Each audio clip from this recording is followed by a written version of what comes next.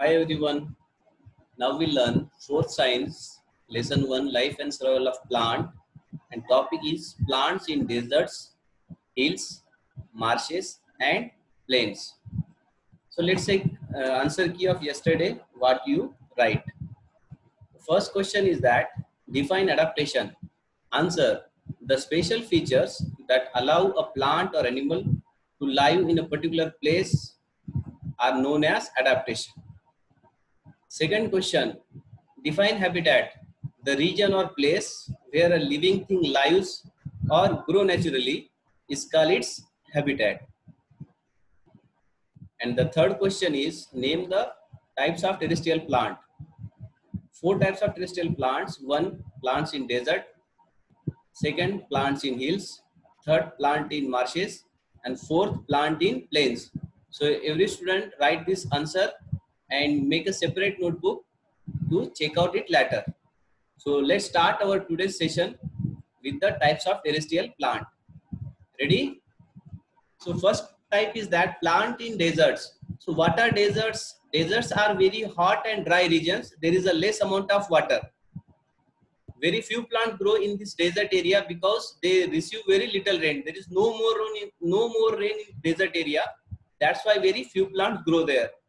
To obtain water from the soil and to prevent water loss, the desert plants have the following feature. So there is already less water, as well as to stop the water loss, the plant which present in deserts have the following feature.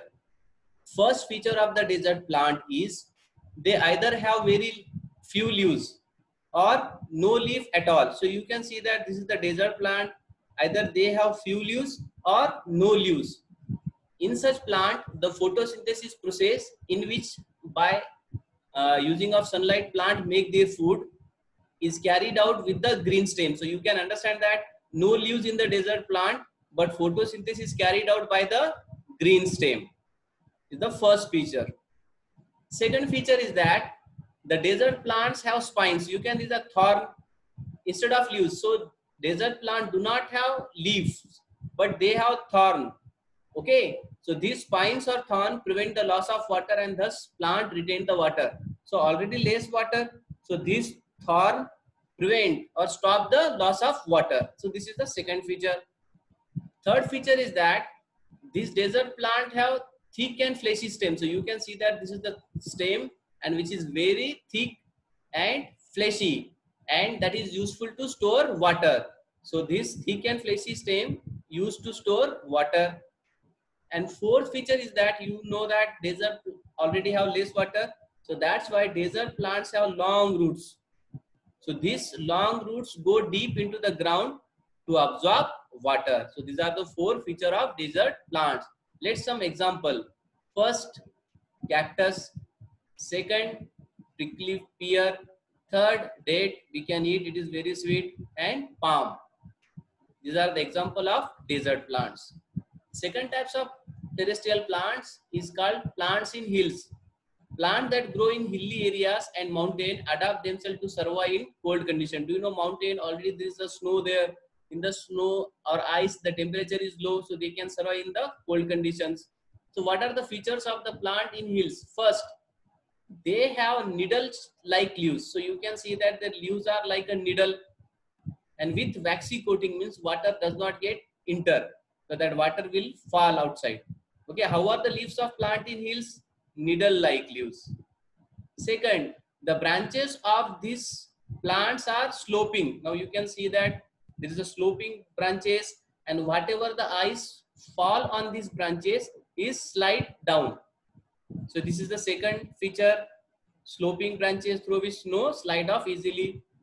Third, these plants or trees have cone instead of flower. So there is no flower in the plant which found in hills. They have cones for the reproduction. And what are the examples of plant which found in hills? One, pine trees. Second, cedar trees. And third is that fir trees. Okay. And third types of terrestrial plants, that is called plant in marshes. So what is in the marsh? So you can see that marshy place where there is a sticky and clayey soil. You can see that this is a marshy place, is sticky and clayey soil, and plenty of water. Means if any person stand on the soil, so that can be sink or submerged into that soil. Okay, so such areas are also called swamp. So what is the swamp? So swamp, the area having sticky and clayey soil and plenty of water. So swamp is also called wetland because over all the year, what is present there? Water there. Plants also grow, but most amount of water is there. You can see that this is a swamp or wetland. Long plants or trees are grown there, but there is a more amount of water. Okay, so marshes is the area where a sticky soil, sticky and clayey and soil that is plenty with water. So what are the features of plant that found in marshes? So first feature is that breathing root. You can see that this is the plant and the roots are coming outside the soil. You can see that the roots are coming outside the soil. Why roots are coming outside the soil? For the breathing. Because in the area that is more amount of water, they don't get air. So these roots are come out for the breathing. So that is called breathing roots. The roots of the plant growing in the marshes are unable to get air. Therefore, the roots of these plants come out of the water and soil. Now you can see that the roots of this marshes plant come outside the water to breathe or to take air. So such kind of root which come out of the water and soil to breathe is called breathing roots. So everybody understand what is in the breathing roots? The roots which come out of the soil and water to breathe is called breathing roots. And which plants have breathing roots? The plant that present in the marshes or wetland. Second feature is that, so these plants that grow in marshes are known as mangroves. So mangroves, especially the Sundarban mangroves, is the example of such kind of plant. So what is meant by mangrove? Mangrove is a shrub or a small tree. Mangrove is a shrub or small tree that grow in the coastal, saline or brackish or salty water. Do you know, is it the sea and ocean? The near the seashore or sea beaches, you can see there is a plant or small tree grow there. So that is called mangrove. And these mangroves roots are above the soil and above the water for breathing. Okay. The last feature is that plants in plains. This is a 4 types of plant. So the plant which live in plains, there is a not too hot, neither too hot or not too cold in hilly areas. So this plant which grow in plain receive average rainfall, means no more water, no less water. The average rainfall is received in the plain. And what are the features of the plant that grow in plain? First feature is that in this region the trees have thin and broad leaves. You can see that the leaves are thin and broad. Why? You can see that it can capture the lot of sunlight. If the sunlight is available, so plant make their food by the process called photosynthesis. How are the leaves of plant in plains? They are thin and broad.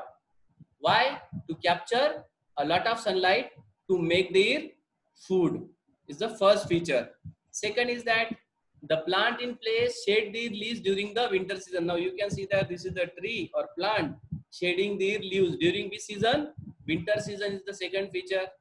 And third is that there are example of the some plant in plains like mango tree, banyan tree, peepal tree and the neem tree. So these grow in the plain area. So in this way today we learn the different types of terrestrial plants. So this is your achievement. These are the question. Learning at home, learn it and write it. The question is write 2 characteristics of following plant. Give 2 characteristics of desert plants, plants in hills, plant in marshes and plant in plains. Do it and learn it. Thank you.